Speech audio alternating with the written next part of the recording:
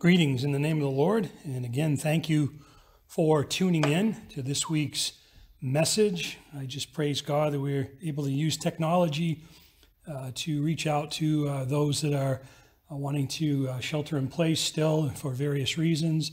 And we want to just make sure that everyone's receiving these and being blessed by them. And we'll continue to do this, even though we've opened up. My heart's been to continue to make these messages known to church members and family and friends. And so please feel free to put these out and spread them around as we continue to use technology to reach people for Jesus Christ. And again, thank you for tuning in. We're going to look at another part of Abram's life, as we shared last week. I've titled this a Transformed Worldview. And let's just go to the Lord in prayer. Father God, again, thank you so much for your word. Your word is truth. Your word is the standard that we can stand on.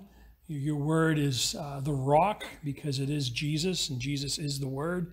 And I thank you that we have a refuge that we can go to in the day of trouble, which we are experiencing. And I thank you, Father, that your word is alive. It's not just a written document. It is a real, living, breathing testimony and power from on high that changes the hearts and lives of people. So do your spiritual surgery as you see fit, as we continue to open your word and study it together, applying its truths to our lives. In Jesus' name, amen. Last week, we looked at the call of Abram, how God broke into the physical world with all of its sin and wickedness, and he called one man out of everything he ever knew and told him to go to a place he had never been. And so Abram had to trust and exercise faith in God, and how it was in a God that had only just revealed himself. In following God's command to leave, Abram would never be the same again. His whole view of life and death would forever change as he became a worshiper of the one true God. In Abraham's life, we see the answers to three of the most complicated questions that'll ever be asked. And it is, who am I, what am I, and why am I? Again, who am I, what am I, and why am I? How these questions are answered and lived out in a person's life, they consist of what makes up the beliefs that affect a person's attitude and their way of thinking, which determines their behavior and outlook on life. You put it all together in one word, and you come up with the word worldview. A worldview is an explanation and interpretation of the world and the application of this view to a person's life. So number one, all people possess a particular worldview. Francis Schaeffer says this: there is a flow of history and culture. This flow is rooted and has its wellspring in the thoughts of people. People are unique in the inner life of the mind. What they are in their thought world determines how they act. This is true of their value systems, and it is true of their creativity. It is true of their corporate actions, such as political decisions, and it is true of their personal lives. The results of their thought world flow through their fingers or their tongues into the external world. And this is true of Michelangelo's chisel, and it is true of a dictator's sword. What a powerful quote from Francis Schaeffer.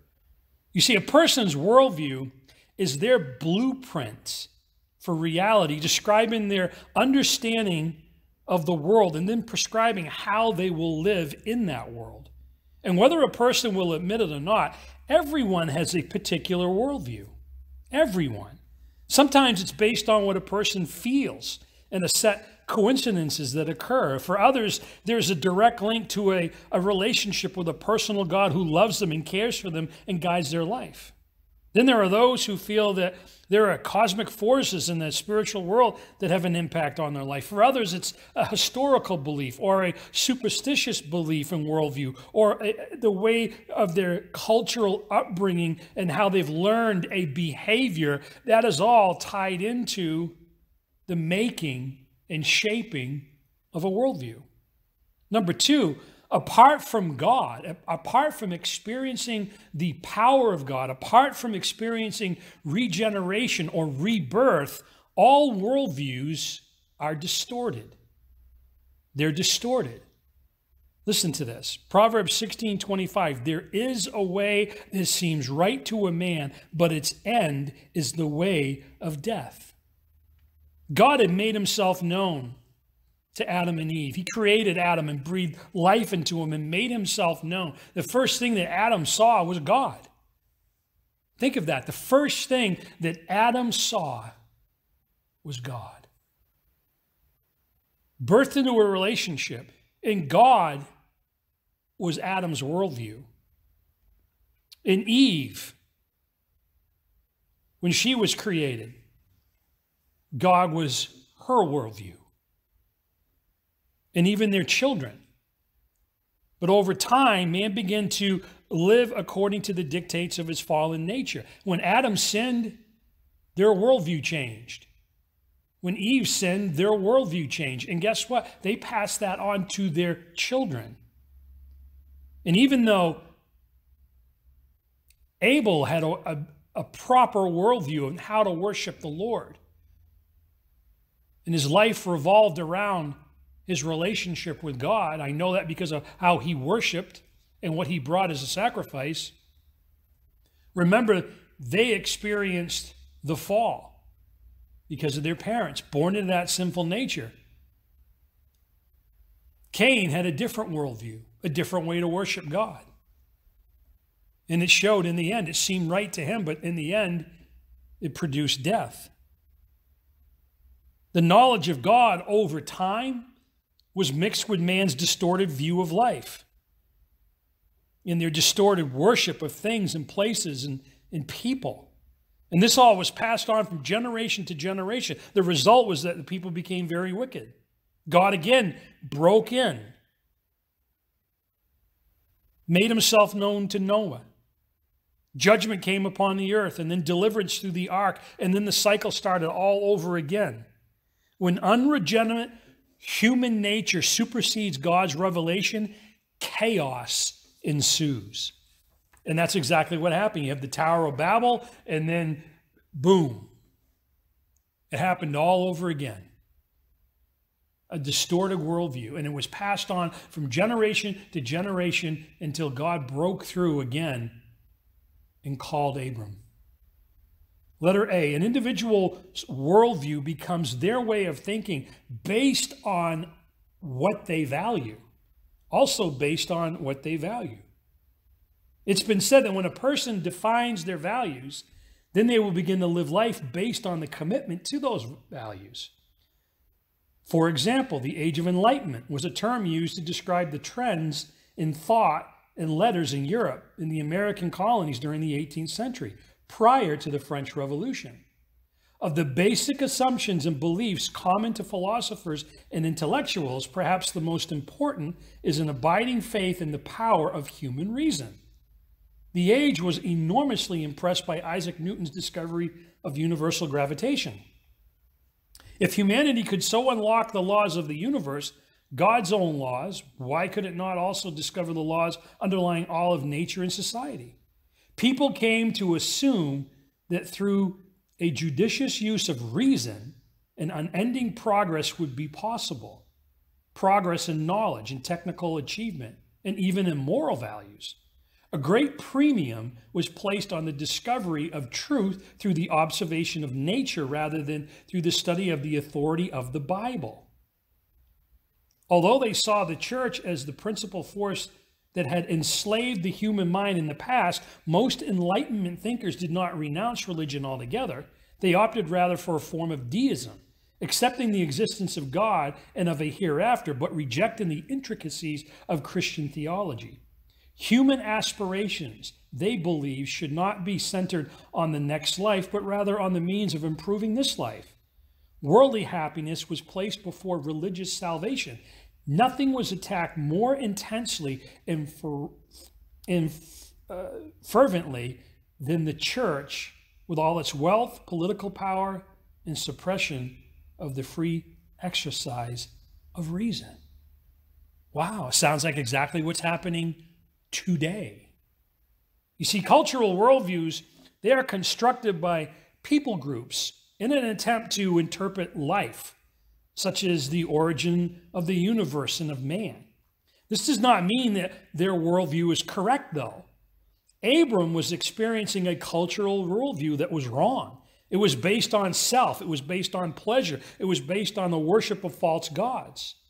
And everything came out of that worship of false gods. The one true God and creator of the universe, he broke into that culture and made himself known through revelation to Abram. And he brought Abram out of a cultural worldview that he was living in. In other words, God brought Abram out of darkness and would begin to open his understanding to spiritual light, which consists of a relationship with God, who is light and is truth and is the life. The Lord had said to Abram, "Leave your country, your people, your father's household, and go to a land I will show you." Three major elements make up a worldview: philosophy, theology, and culture. The three major features of a person's existence are God, the concept of ultimate reality, or humanity, the reality of human existence, and nature, the existence and the purpose of the world around man, both physical and spiritual. The culture that a person lives within is the incorporated system of learned behavior patterns, which are characteristic of the members of a society. These characteristics that make up a cultural worldview are then passed on from generation to generation. These learned cultural behavior patterns consist of traditions and rituals, superstitions, convictions, and beliefs. Put together, they instill within people a sense of what their culture feels is right and wrong. Again, Francis Schaeffer says this: people have presuppositions, that they will live more consistently on the basis of these presuppositions than even they themselves may realize. By presuppositions, we mean the basic way an individual looks at life, his basic worldview, the grid through which a person considers to be the truth of what exists. People's presuppositions lay a grid for all they bring forth into the external world. Their presuppositions also provide the basis of their values and therefore the basis of their decisions. Imagine this: when God isn't the concept of ultimate reality, then human nature is, human reason is, human philosophy is. Proverbs 23:7, "For as he thinketh in his heart, so is he." Which brings us to letter B. Cultural worldviews are constructed by people groups in an attempt to interpret the meaning and application of life. Cultural worldviews are constructed by people groups in an attempt to interpret the meaning and application of life. Abram was experiencing a cultural worldview that was wrong. Again, it was based on self-pleasure and the worship of false gods. The one true God, the creator of the universe, was calling Abram out of a cultural worldview. God literally was calling Abram out of spiritual darkness. Out of spiritual darkness. And he said, "Go to a land I will show you."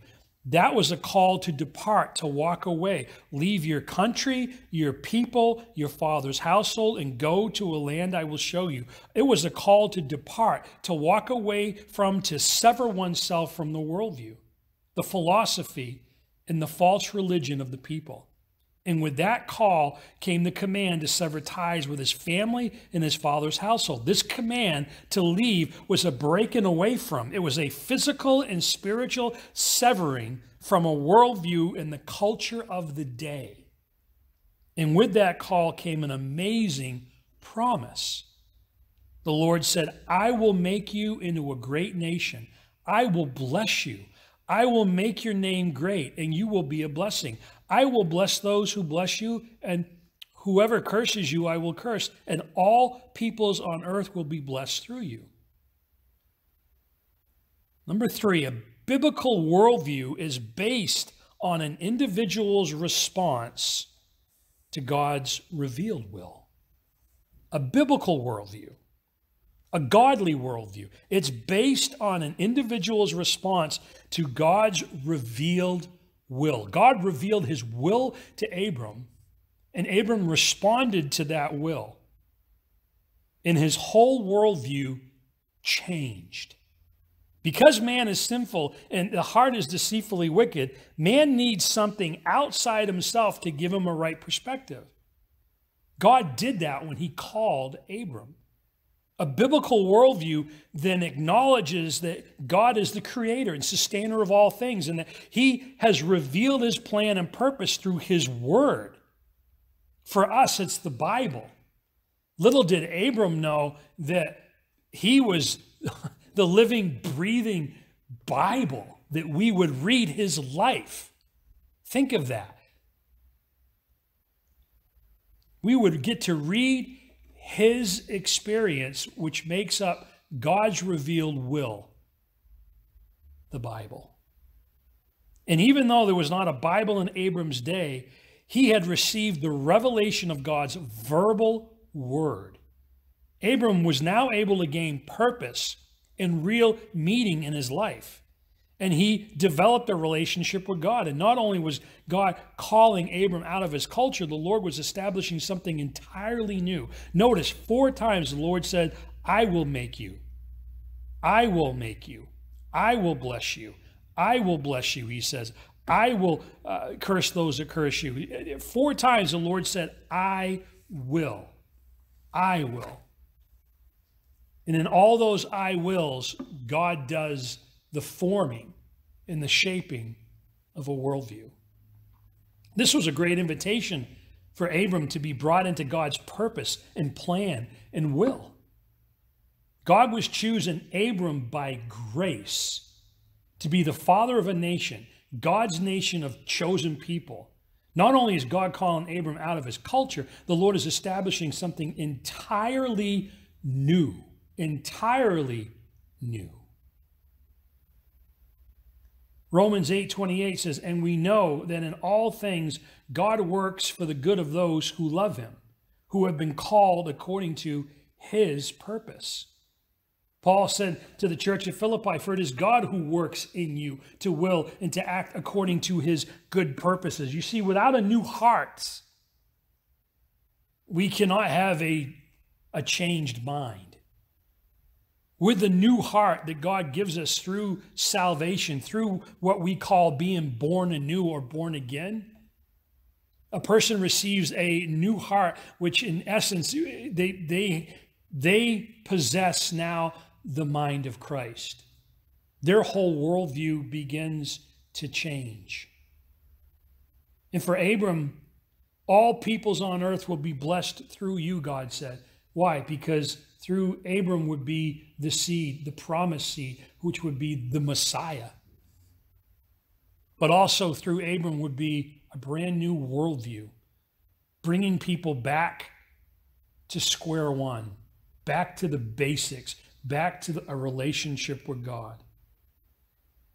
The Hebrew renders it all families of the land. This statement forms the climax in the series of promises. In thee means thy seed, which is taken to mean the Lord Jesus Christ. Book of Acts, chapter 3 says, and you are heirs of the prophets and of the covenant God made with your fathers. He said to Abraham, through your offspring, all peoples on earth will be blessed. When God raised up his servant, he sent him first to you to bless you by turning each of you from your wicked ways. Galatians 3, 6 and 9, consider Abraham. He believed God and it was credited to him as righteousness. Understand then that those who believe are children of Abraham. The scripture foresaw that God would justify the Gentiles by faith and announced the gospel in advance to Abram. All nations will be blessed through you. So those who have faith are blessed along with Abraham, the man of faith. Again, Galatians 3, 15 through 17. The promises were spoken to Abraham and to his seed. The scripture does not say and to seeds, meaning many people, but and to your seed, meaning the one person who is the Christ. In your offspring, from your seed, and in the Messiah who will spring from you, with all families of the earth being blessed. For as he will take on human nature, he will also taste death for every man. His gospel will be preached throughout the world, and countless blessings will be the result on all mankind through his life, his death, his resurrection, his ascension, and intercession. The curse will be removed. First, I will make you into a great nation. This will compensate for the loss of his country. The nation to which he had belonged was enslaved to idolatry. To escape from it and its defining influence was itself a benefit, but to be made the head of a chosen nation was a double blessing. Second, the Lord said, I will bless you. The place of his birth and kindred was the scene of all his past earthly joys, but the Lord will make up the loss to him in a purer and safer scene of temporal prosperity. Thirdly, I will make your name great. This was to compensate him for his father's house. He was to be a patriarch of a new house, on account of which he would be known and venerated all over the world. Genesis 12:3, I will bless those who bless you, and whoever curses you I will curse, and all peoples on the earth will be blessed through you. Here the Lord identifies the cause of Abram with his own, and declares him to be essentially connected with all who come into contact with him, and all peoples on earth will be blessed through you. Think of that promise.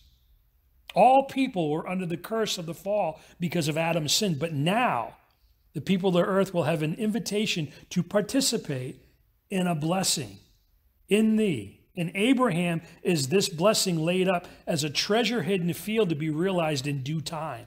All the families of mankind shall ultimately enter into the enjoyment of this unbounded blessing. And the Lord saw fit to select a man to be the head of a race suited for the revelation of mercy by recalling the sin-captivated world to the knowledge and love of himself.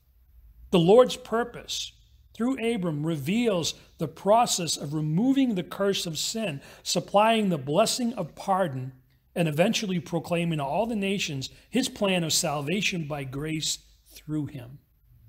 The special call of Abram contemplates the calling of the Gentiles, that through a series of events by which the legal obstacles to the divine mercy are to be fulfilled through Jesus the Christ.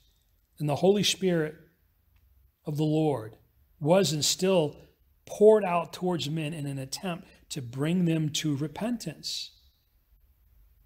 This call was not something to be made light of.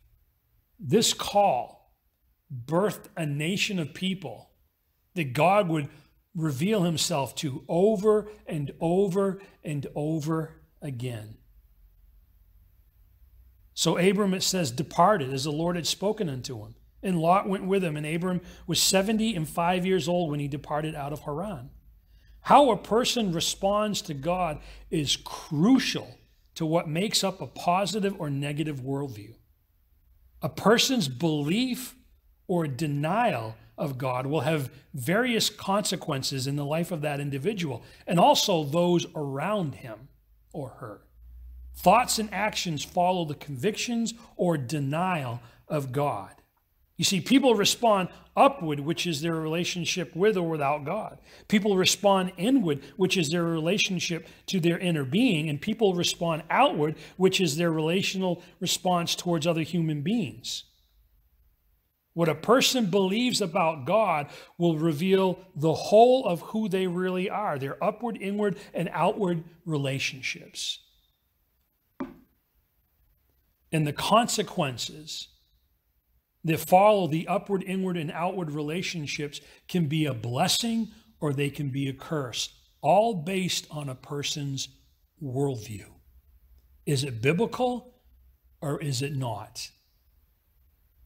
Purpose and meaning in life is the quest that almost every person is searching for, especially in how they deal with humanity. The convictions that a person has concerning their purpose and meaning in life will affect every other area of their life. This will affect the value that one places on marriage, on the family, on a job, on a church, and the relationships that they have with others. The author of Hebrews says, by faith, Abram, when called to go to a place he would later receive as his inheritance, obeyed and went, even though he did not know where he was going. By faith, he made his home in the promised land like a stranger in a foreign country. He lived in tents, as did Isaac and Jacob, who were heirs with him of the same promise, for he was looking forward to the city with foundations, whose architect and builder is God. At this stage, it is likely that Abraham did not know the exact purpose for which he was separated, or could clearly distinguish the spiritual from the temporal branches of the promise.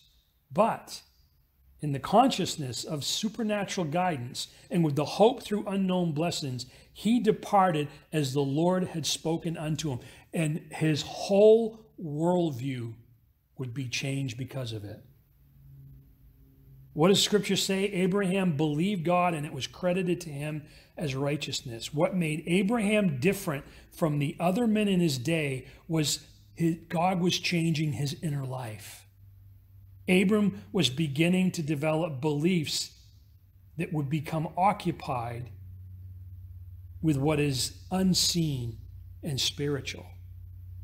These words are so powerful, and Abram went forth as the Lord had spoken to him. Abram went forth. Letter A, more consequences for thought and action follow the affirmation or denial of God than from answering any other basic question in life. I'm going to say that again. More consequences for thought and action follow the affirmation or denial of God than from answering any other basic question. The word departed, halak, means to go, to walk, to behave, to proceed, to move, to go away, to live. It means a manner of life. Abraham took his convictions that God was revealing himself and God was the one true God, and he put them into action. He left. He departed. He departed and left so much behind. His father's household, his people, his country, and his worldview. You may possess a biblical worldview, and it will do nothing for you or those around you. But if your biblical worldview possesses you, and you are convinced of its truth, then like Abram, you will be compelled to action. I want to say that again. You may possess a biblical worldview, and it will do nothing for you or those around you. It's just in your head. But if your biblical worldview possesses you, and you are convinced of its truth, and you value it, then like Abraham, you will be compelled into action. Number 4, a biblical worldview has a direct connection also with worship. A biblical worldview has a direct connection with worship. The Lord appeared, it says, the Lord appeared to Abraham and said, to your offspring I will give you this land. So he built an altar there to the Lord, who had appeared to him. From there he went on toward the hills east of Bethel and pitched his tent, with Bethel on the west and Ai on the east. And there he built an altar to the Lord and called on the name of the Lord. In other words, he put his faith in the name of the Lord. And how do we know that's true? Because he built an altar and he worshiped. Letter A, the building of an altar was an act of worship entirely in honor of God. The first thing that Abraham does on his arrival is to acknowledge God. There was no self-glorying in this act of worship. Self-enthronement has produced a society that cherishes the individual self above everything else. Chuck Colson states this truth by calling it a new dark age. There was none of that with Abram. This was about honoring God. Letter B, the building of the altar was an act of worship that expressed his acknowledgement of divine guidance. Abram recognized God as the one who has protected him, who has brought him out of darkness. And building the altar was also an acknowledgement of God in the time of this new life that he was entering into. The altar signified a grateful heart. C, the building of the altar was an act of worship that was valuable in God's sight because it expressed Abram's readiness to consecrate himself to God. In other words, he's saying in this act of worship, I have chosen you, God. You have chosen me, and I have chosen to come after you, to follow you. I've chosen to respond to you. And because of that, I'm setting myself apart to you. See, the altar was a token of Abraham's faith. The altar suggests to that local worship is important. The altar suggests that local worship is important. Though God is everywhere, Abram felt the need to localize God. There are places that have been separated as special and holy. A person's prayer closet, the family altar, and the church. In the building of an altar, letter D, was an act of worship that expressed faith in the fulfillment of the divine promises. J. Parker says, Abram set up his altar along the line of his march. Blessed are they whose way is known by marks of worship. The altar is the highest seal of ownership. God will not likely forsake his temple. This setting up of the altar shows that our spiritual life ought to be attested by outward sign and profession. Abram had the promise in his heart, yet he did not live a merely contemplative life. He was not lost in religious musings. He built his altar and set up his testimony in the midst of people and made them sharers of a common worship. You see, Abram did not limit his worship to himself, but he made it plain for everyone that was with him to witness. He built altars to the Lord and called on the name of the Lord. And his wife, his nephew, all his servants, they saw his faith and they saw it in action. They saw it in action. Natives of a third world country were given a sundial. They were thrilled as they learned how to tell time by observing the shadow of the sun on the face of the sundial. As days passed, this amazing instrument attracted such interest that the leaders of the tribe decided that it deserved some sort of worship.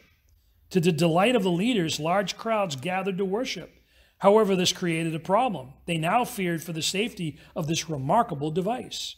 It was decided that a beautiful building be erected to house it.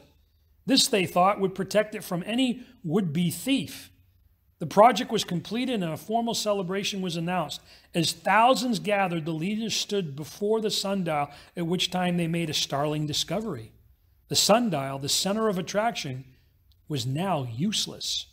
Rather than admit error, the leaders decided to preserve it as a shrine for future generations, thus preserving their dignity. You may smile as you hear this, but isn't this what we have done to the Christian faith?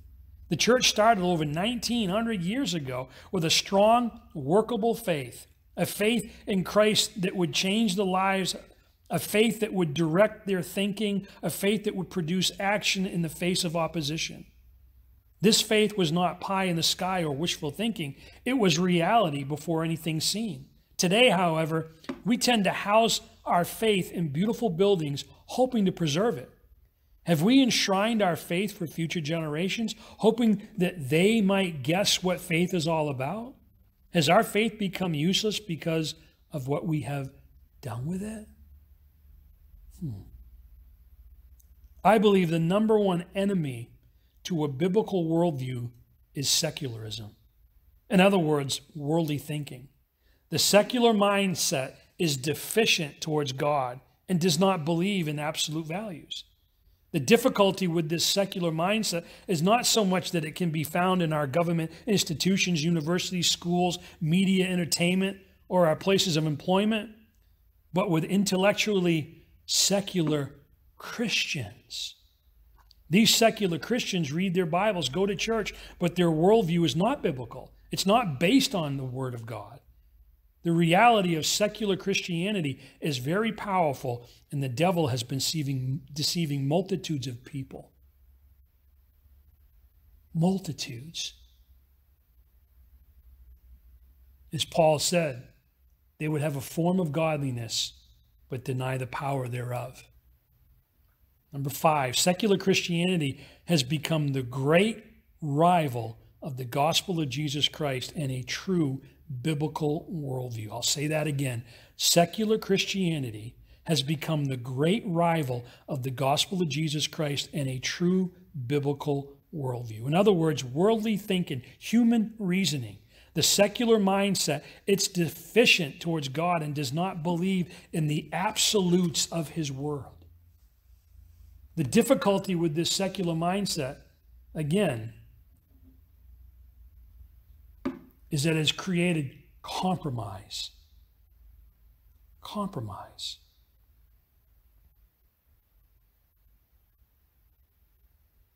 In the process, the Bible has been misinterpreted, retranslated, and twisted, all to fit the lifestyles and values of a particular mindset. So how do you answer these questions? Who am I? What am I? Why am I? Let me help you. Who am I? The Bible says in Genesis 1, so God created man in his own image. In the image of God, he created them, male and female, he created them. What am I? Consequently, you are no longer foreigners and aliens, but fellow citizens with God's people and members of God's household, if you have a biblical worldview. In Galatians, Paul said, you are all sons of God through faith in Jesus. John says, how great is the love the Father has lavished on us that we should be called children of God, and that is what we are. Peter said in his first letter, but you are a chosen people, a royal priesthood, a holy nation, a people belonging to God, that you may declare the praises of him who called you out of darkness. He's called you out of spiritual darkness. He's called you out of a spiritually dead worldview. And he's brought you into his wonderful light. Once you were not a people, but now you are the people of God. Once you had not received mercy, but now you have received mercy. You see, the Lord is still breaking through the physical. He's still calling people to himself through the person of Jesus Christ. And why am I? Ephesians 2:10 says, for we are God's workmanship, created in Christ Jesus to do good works, which God prepared in advance for us to do. We all, as believers, have purpose. We all have been called to do works for Jesus Christ. You are his workmanship. In fact, as Paul continues, in him we were also chosen, having been predestined according to the plan of him who calls out everything in conformity with the purpose of his will, in order that we, who were the first to hope in Christ, might be for the praise of his glory. And you also were included in Christ when you heard the word of truth, the gospel of your salvation. Having believed, you were marked in him with a seal, the promised Holy Spirit, who is a deposit guaranteeing our inheritance until the redemption of those who are God's possession, to the praise of his glory. And let me just remind you, in this crazy world that we are living in, when so much is at stake and so many things are being weighed in the balance, you remember who you are. You've been called, you've been chosen, you've been set apart, you've been sealed with the promised Holy Spirit, who is a deposit guaranteeing your inheritance until the redemption of those who are God's possession, and it's all to the praise of his glory. And why am I? Why are you? Therefore, Paul said, I urge you, brothers, in view of God's mercy, to offer your bodies as living sacrifices, holy and pleasing to God. This is your spiritual act of worship. Do not conform any longer. Let me say it this way. This is your spiritual act of worship. Do not conform any longer to the pattern of the world, but be transformed by the renewing of your mind. Then you will be able to test and approve what God's will is, his good, pleasing, and perfect will. Abram joined with God in the making of a tremendous history. His obedience was crucial to what is known as God's fullness of time. His worldview was transformed. Our worldview has been and is being transformed. Or is it? Only you can answer that. Henry Blackaby says this: history never waits on our decision. We must respond to God the moment of his invitation. If you've been playing around with Christianity, if you're standing on the edge and you've got, you're looking over and you're still in indecision, I would compel you, I plead with you, jump in. Dive in to God with all your heart, soul, mind, and strength. He will give you clarity. He will give you purpose. You'll have a sense of belonging. And he will change how you view your world. As we segue into communion, the promise of our minds being made anew culminated in the sacrifice that Jesus made for us by purchasing us back by his body and his blood crucified on a cross. That sacrificial lamb took away the sin, took away our sin, washes us white as snow. That sacrifice that we are to remember, that we're to dwell on, is God's love. It's God's call to every person that has ever lived. It's his call. Since the day Christ died, for every person that's ever lived, from that time until this time right now, he now speaks.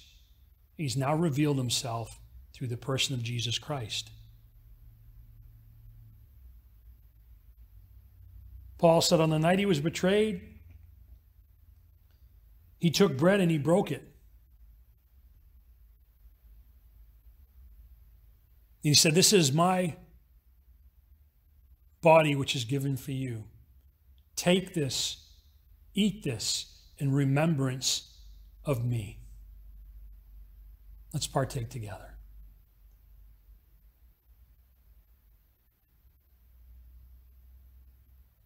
In the same way, Scripture says, he took the cup and he gave thanks. And he said, "Take, drink, all of you. This is my blood of the new covenant, which is given for the remission, given for the forgiveness of sins." And it's a new covenant, and it's in his blood. It's symbolic, and it brings us back. As you take this juice, remember, your sins have been forgiven. You've been purchased. You are now in a new covenant with God. Let's partake together. Father, I thank you for this new covenant. I thank you for the sacrifice. I thank you for giving your Son so that we could experience salvation, so we could experience what it means to be a child of God, so that we could experience being called out of darkness into wonderful, your marvelous, wonderful light, so we can declare the praises of you that has called us out of darkness into your light. That we can make altars every day as we worship you.